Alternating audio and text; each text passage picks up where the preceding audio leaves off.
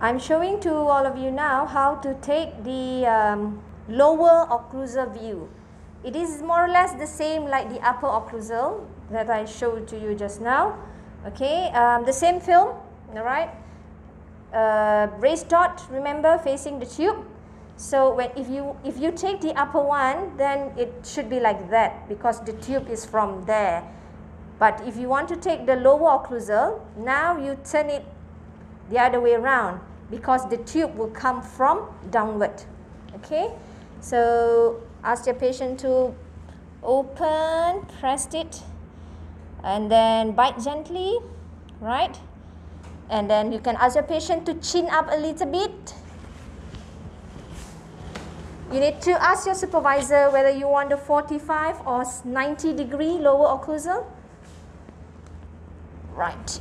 So I'm taking the 90 degree. Right. Just accordingly.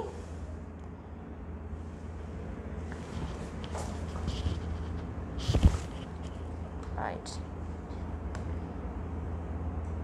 Yep.